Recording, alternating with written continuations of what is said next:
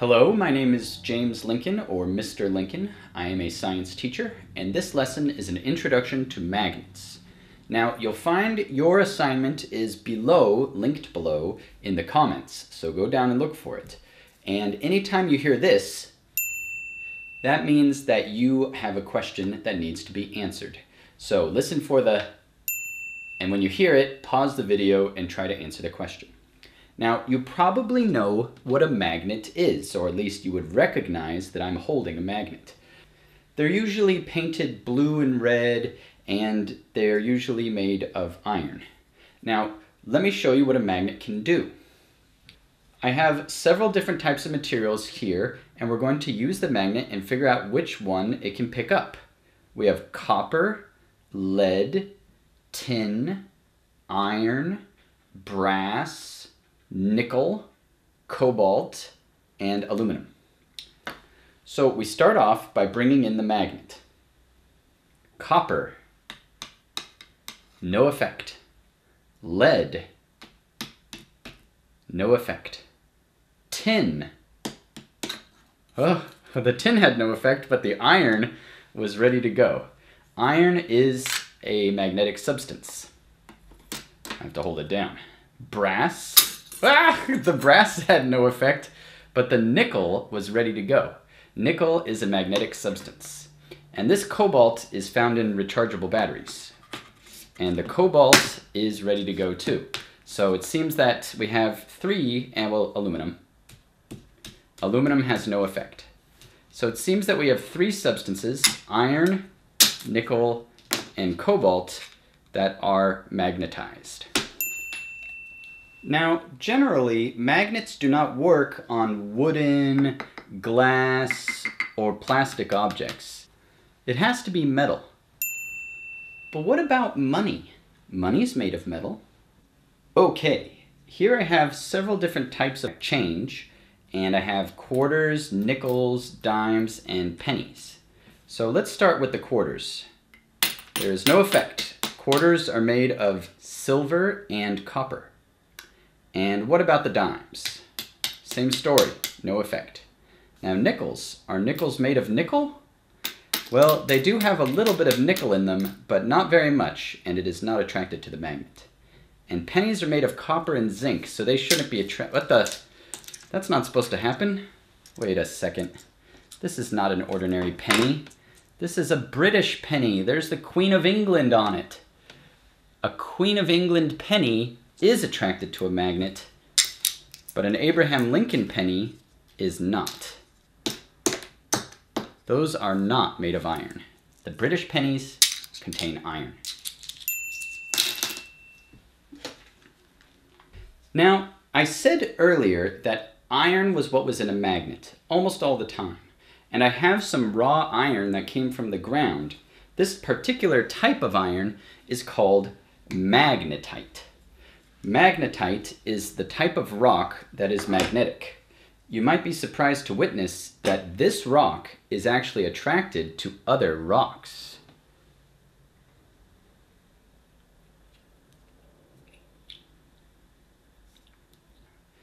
These magnetic rocks came from a place in Greece called Magnesia, and that's where they got their name. And that's where magnets get their name, is that they come from this magnetite. Can we use magnetite to pick up ordinary things like paper clips? Yes. I'm sure you've already noticed that my magnet has a red side and a blue side labeled N and S. This means north and south. Let me show you how it works. Here we have a magnet that is labeled north and south. Whoa! And when I bring the north near the north, it gets scared away. But when I bring the south near the north, it likes it. It gets attracted. Try again. South to south, it scares it away. South to north, it likes it. Now, you might say that's a bit of a strange name, north and south. How did we get this name? I'll show you how we get it. If you take a bowl of water and you float a magnet on top of the bowl, the magnet will turn in a very specific direction. Let's try that again. it seems to always want to point in this one direction. This device is called a compass. A compass is any device that tells you what direction is magnetic north. Now over here, I have a real compass, and I'm going to teach you how to use it. The way you use it is, you hold it in your hand and turn it so that the red side is pointing north. Now the other side should be pointing south. That tells you what direction you're going to travel in. Maybe you want to go due east. So the way you do it is, you look closely at the compass and you dial it by turning it until the red aligns with north, and then you know what direction you're looking. The reason that this works is because the Earth itself is a giant magnet. And when you take a little baby compass and you put it next to this model of the Earth, you can see that there is indeed a north side and a south side that the compass recognizes.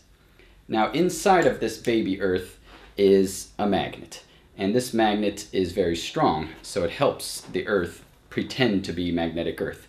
But the whole Earth itself is a giant magnet.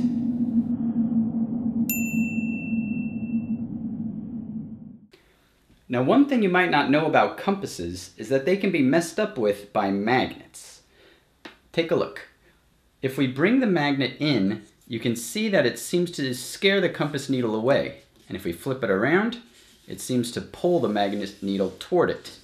This shows that compasses really are magnetic objects.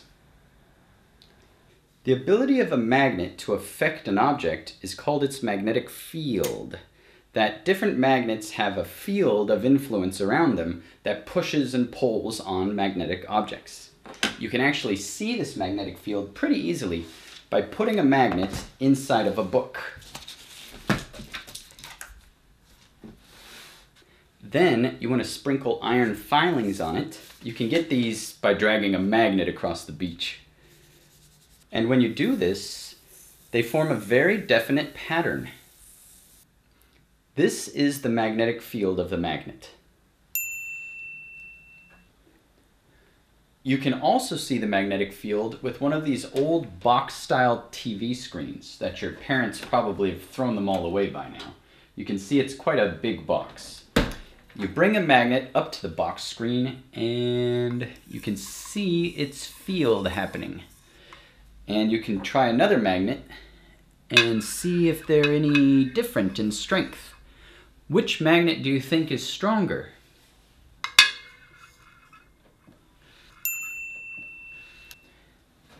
You can even change it to an animal like a goldfish.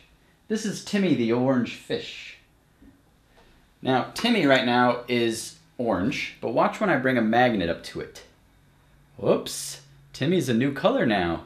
We can make him Timmy the green fish, or we can make him Timmy the blue fish, or we can make him Timmy the rainbow fish. Now what you might not know about the magnetic field is it points in a specific direction. You can figure out what that direction is with a compass. If I bring the compass near the magnet, you'll notice it always seems to point away from the north and toward the south, out of north and into south. This magnet is unlabeled, and we can figure out which side is north and which side is south with a compass. Let's see, which side do you think is the north side? Out of north and into south. Oh no! I broke the magnet in half. Let's take a look. This gives us an opportunity to investigate what happens. Let's see. Do you think this side's just going to be north and this side's just going to be south? Let's try out the compass. This is still the south side, and this is still the north side, but in the middle, aha! This piece has become its own magnet, out of north and into south. When you break a magnet in half, you don't get a north and a south, you get a north-south, north-south. That means that if I take two magnets and put them together like this, I've actually constructed a larger magnet. And you can see right here, it's out of north and into south, just as if it was the construction of one big long magnet. But there are other ways that I can put these two magnets together. And that's something I want you to try to figure out what happens for a variety of arrangements. Yeah, this is still north and south, just making a stronger magnet. But what about checker? What do you think will happen? Yeah, out of north into south. Now I'm going to add an iron nail to the magnetic field. What do you think that will do? Well, the piece of iron extends the magnet. Watch. Yes, out of north and into south, but the tip of the iron is an extension of the north, out of north and into south. The piece of iron itself has been magnetized. When an object gets magnetized, it means that it becomes a magnet itself, so it can pick up magnetic objects, like iron.